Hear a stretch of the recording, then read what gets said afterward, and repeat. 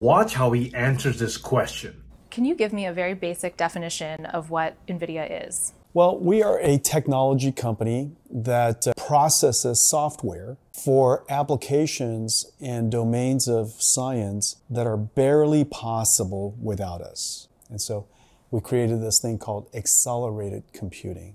And that was what we pioneered about 3 decades ago. And it's taken until now to really take off. He explained it in a way even a 5-year-old could understand. This could have been such a more technical answer, but he knows what information to leave out and what to include.